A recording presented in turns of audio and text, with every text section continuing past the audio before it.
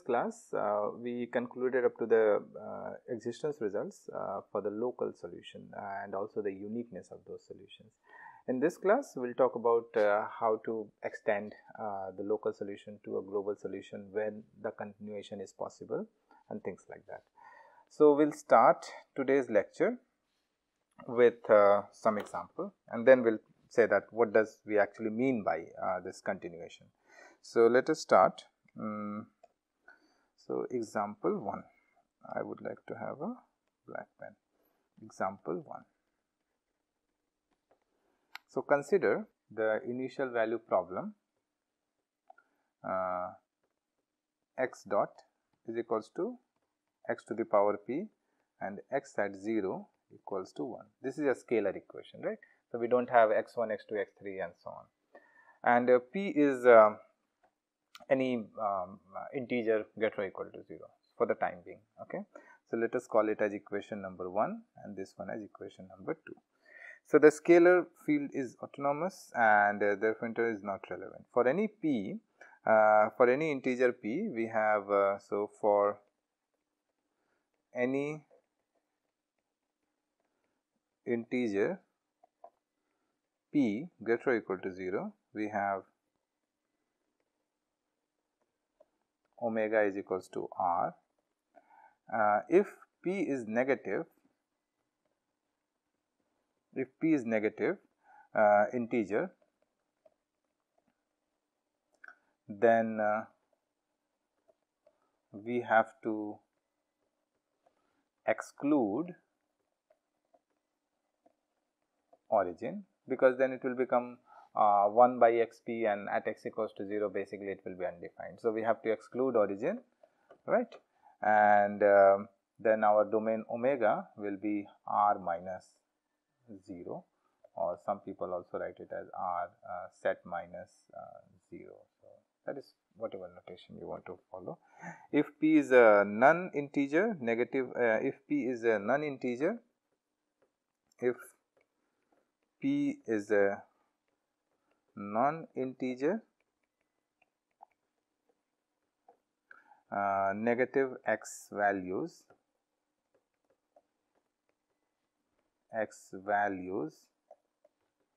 are not allowed,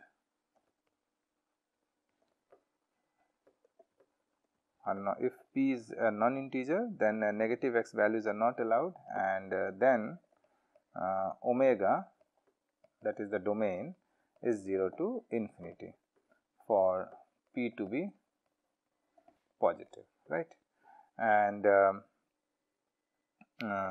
omega is equals to 0 infinity and omega is equals to 0 comma infinity for p less than 0, right. The solutions, so these are possible values of p that we have talked about. Now, the solution of the equation 1, now the solution of 1 can be found directly from separation of variable, from, obviously you can divide both sides by x to the power p, and then it will be dx by x to the power p dt on the right hand side, and then we can write down the solution of this type directly from separation of variable, from separation of variables,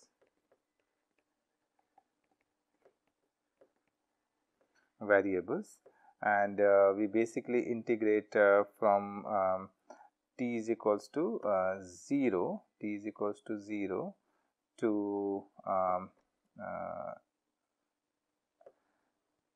x. So, basically we can write leading to the can be found directly from the separation of variable leading to the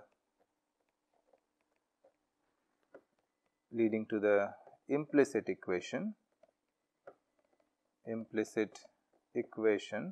which is integral from 1 to x y to the power minus of p dy is equals to t, something of this type. So, basically you can write x t as 1 plus 1 minus p times t whole to the power 1 by 1 minus p when p is not equals to 1, because when p is equals to 1, then this power will become 1 by 0. So, there are two possibilities, either p is 1 or p is not equals to 1. So, when p is not equals to 1, this is the solution, and when p is equals to 1, then we will have e to the power t when p is 1, right.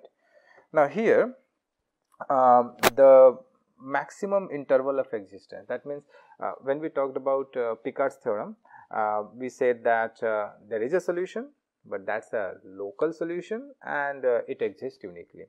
Now, in this case, we are saying that there is a solution and it is a local solution, but then whether it is extendable or not, right.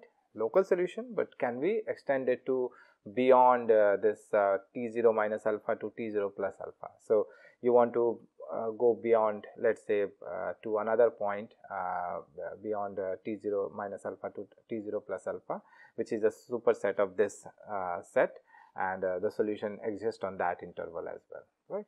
So, the extension to a bigger interval is basically called as this maximum interval of existence. That means up to a certain interval where the solution will keep on existing. So, that big interval is called as maximum interval of existence. So, for this problem, what will be our maximum interval of existence until where we can go when we keep on extending the solution. So, that actually depends on this p, right. Here, if you look at the values of p, so let me put in words, the maximum existence interval, the maximum existence interval or maximum interval of existence I max, let us call it as I max, depends on p in the following way, So, let us see how it is depending. So, first of all, for p greater than 1, so if p is greater than 1, then our I max will be minus infinity to 1 by p minus 1, because at 1 by p minus 1, because at p is equals to 1, it is becoming undefined. So, we are saying at p greater than 1, and therefore, the maximum interval of existence will be minus infinity to 1 by p minus 1. Now, for p is equals to 1, then our I max, because since we have xt equals to e to the power t is defined over entire real line. So, our I max will be the entire real line when p is 1.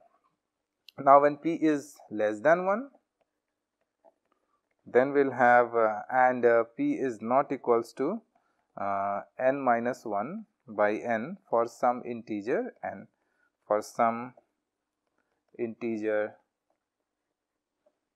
n not equals to 0, then our I max will become 1 by p minus 1 to infinity, right. And for p is equals to n minus 1 by n for some n belonging to positive integer, n, then our I max again will be set of all real number, and for p is equals to n minus 1 by n for some negative integer, that means n belongs to z minus, then I max will be minus infinity to mod of n, right. So, here this particular example tells us that you will not always get a solution which can be extended through the entire interval, right. So, you have a local solution. Now, whether that local solution can be extendable or not, that depends on certain criteria. We will write down as a theorem now, but this particular example shows you that it is not always possible to continuously extend the solution, so that you reach up to the maximum interval of existence. For example, in for the case p is equals to 1, the maximum interval of existence is entire real line, but that may not be always true, right. So, what is the condition or what are the conditions under which you can keep on extending the solution? So, let us state that theorem. It is called as continuation of solution. Theorem, continuation of local solutions. Local solutions. So, let f be a Lipschitz continuous function on some domain I and omega, I cross omega.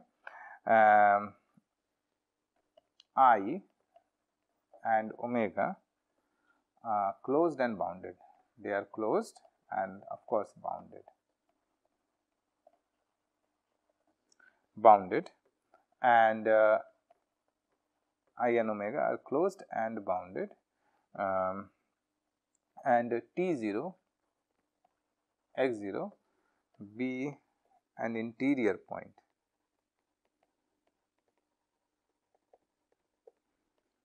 of I cross omega. Then the solution x of the initial value problem dx dt is equals to f of t comma x, and x at t0 is equals to x0 can be continued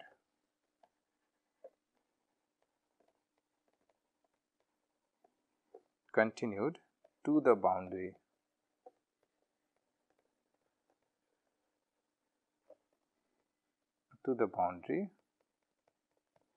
I cross omega, right? Correct.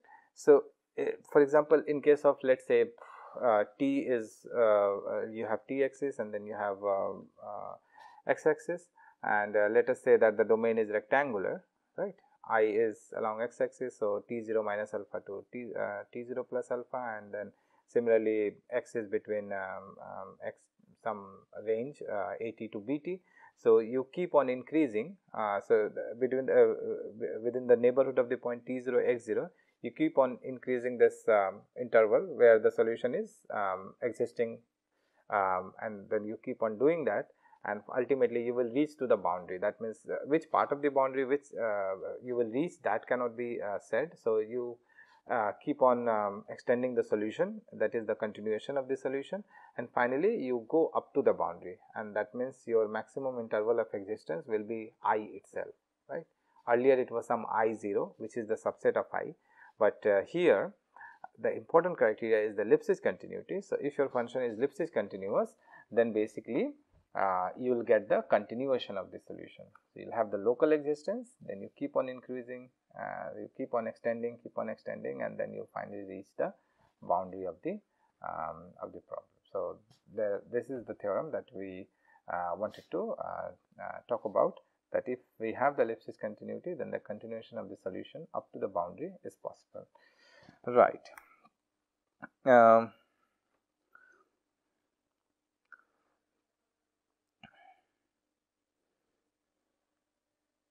So, here basically we skip the proof. The proof is very simple. You simply first show that the solution exists at, let us say, between t0 minus alpha to t0 plus alpha. Now, t0 minus alpha to t0 plus alpha, the solution exists up to the t0 plus alpha.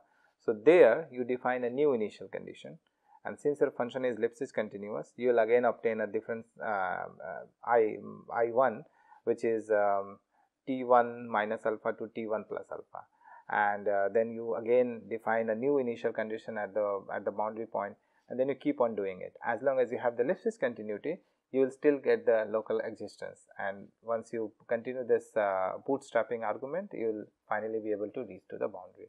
So, that is the basic idea behind it. The proof is very simple. So, I leave it up to you to look into it and understand. Okay. The next result that we wanted to talk about, it is you can call it as corollary. So, let x be the solution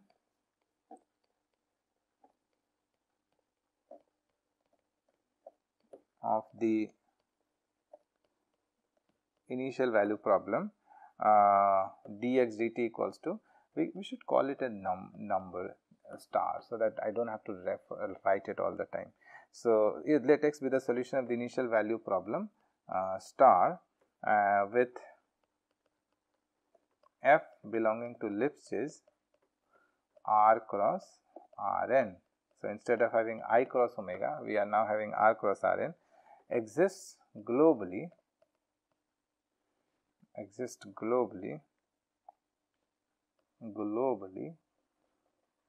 that is for all t in R, if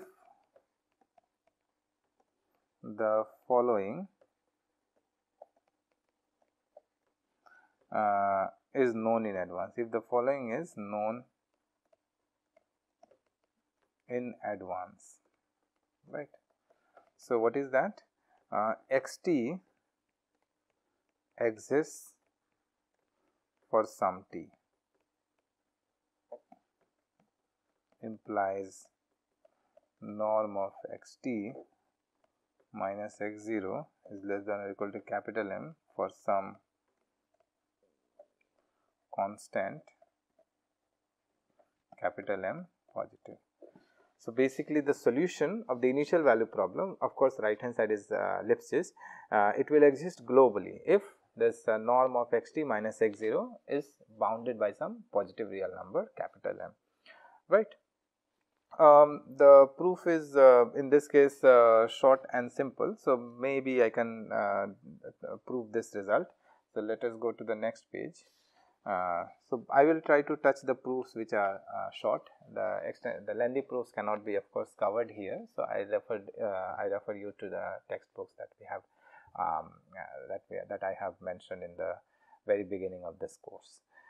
So, let us start. So, take some constant capital T, take some constants capital T which is positive and epsilon which is also positive. The domain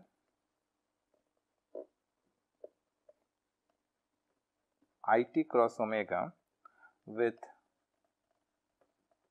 IT defined as T0 minus T to T0 plus T and omega as all such x such that norm of x minus x0 is less than or equal to capital M plus epsilon is closed and bounded.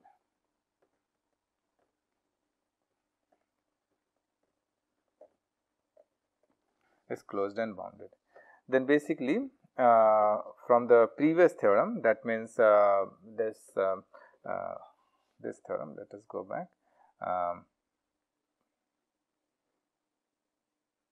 theorem 3.1, which is a continuation up to the boundary, this theorem, it can be continued up to the boundary, right. So, if the solution I and omega are closed and bounded and contains the initial point T0 and x0, then the solution can be continued up to the boundary. So, by previous theorem,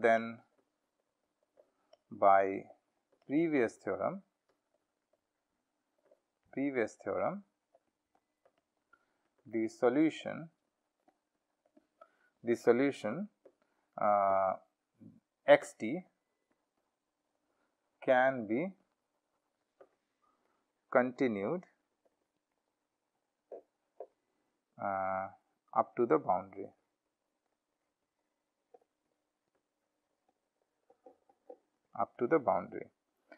All right, of boundary of IT. This implies that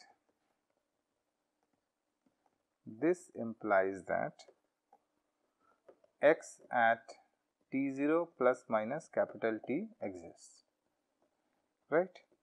The value capital T can be taken arbitrarily large,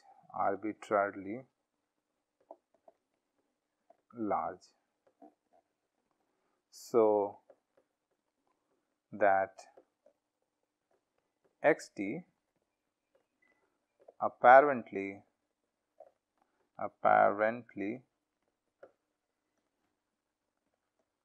exists for all t in R,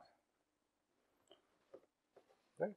So basically, if we consider, so from the given bounded condition of the previous corollary, so from this given condition, we are saying that there exists two we take two constants, capital T and capital T and epsilon, then the domain it cross omega with it equals to t0 minus t comma t0 plus t and omega equals to all such x such that norm of x minus x0 is less than or equal to capital M plus epsilon is closed and bounded, right. Obviously, it is closed and omega is closed. Then by the previous theorem, if you have a closed and bounded interval, so then you can extend the solution up to the boundary, right. Now, if you take this capital T very, very large, so eventually you are saying that the solution can be extended up to the whole R, right, and that is what the corollary tells us. Then there is another small corollary. So this is the end of the proof. Corollary: the solution of the initial value problem star exists globally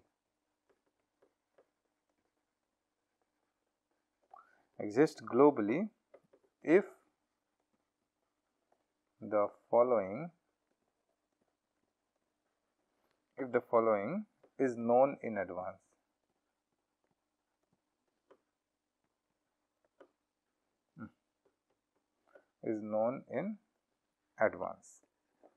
What is that? In advance. Xt exists for some t, which implies that norm of xt minus x0 is less than or equal to gt with gt positive is continuous function on R, right.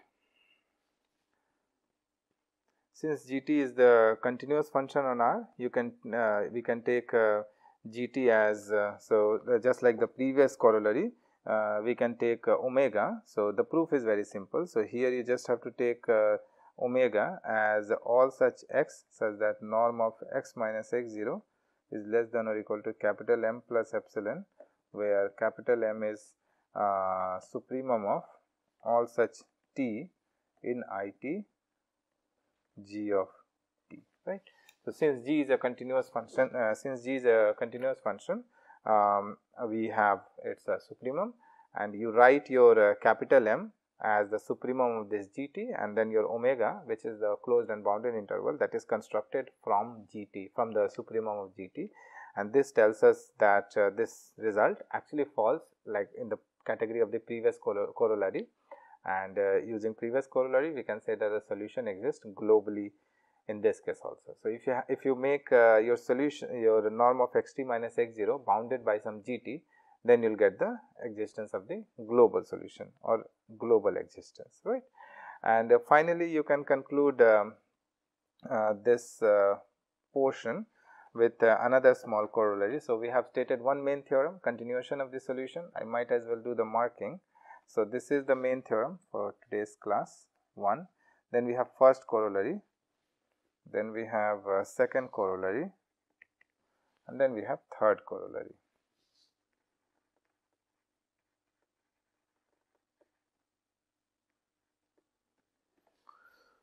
Alright, so the third corollary is of this type: the solution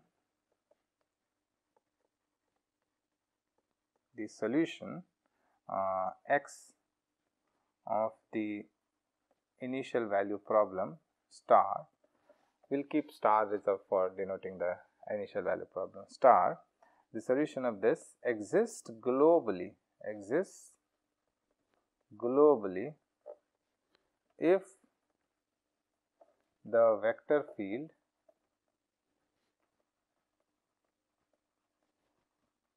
f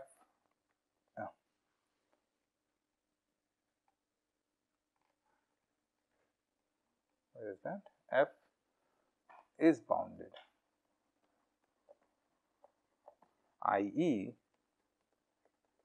norm of f over r cross Rn. I wrote down other way around. So,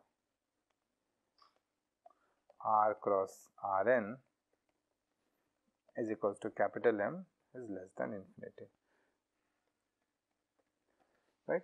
So, everything boils down to the point that if your right hand side, the function f, if it is bounded, then in that case your solution exists globally. The proof is really simple. All you have to write is xt minus x0. So, xt minus x0 norm, when you have dx dt equals to f of t comma x, you integrate from x0 to x. So, it will become x at t minus x0, and on the right hand side you will have from t0 to t. So, basically you are integrating from t0 to t on the right hand side. So, you will end up getting something of this type, integral t0 to t f of s x s d of s and its norm. So, the norm goes inside and then it will turn into a less than or equal to, and therefore, this is f of s x s and d of s, but this is bounded and therefore, this will become less than or equal to capital M t minus t0. So, this is our gt. You can take this is as gt. So, therefore, our norm of xt minus x0 over Rn is less than or equal to gt, where gt is capital M times t minus t0. So, if this happens, then we can go back to corollary 2, which is this one, and according to corollary 2, there exists a global solution. That means, this problem, the initial value problem, the initial value problem, this will have a global solution if the right hand side f is bounded and it is denoted by capital M, right. So, this particular corollary tells us, I mean, the most simplified version of the existence of global solution, right. So, to recap, we have, first of all, it can be said that the solution is not unique. So, to get the unique solution, you have to guarantee, to get the existence of solution, we have to guarantee that the solution is continuous, the right hand side is continuous. If the solution exists, then the local existence and the uniqueness can be guaranteed by using Picard's theorem. Now, if the solution exists and if it is unique, then you can continue the solution up to the boundary using the theorem that we just mentioned 3 corollaries ago. And then we are sort of saying that when would this solution be global, and based on which we have stated 3 corollaries, right. So, we wanted to conclude up to this part. So, I will stop here today, and I will finally cover one last topic, which is dependence on the initial data, right. So, we have started with introduction to the ODE, then we talked about local existence, global existence, and uniqueness results. Finally, we will conclude our this portion of the of this course by looking into the results that has something to do with dependence on the initial condition. So, how initial condition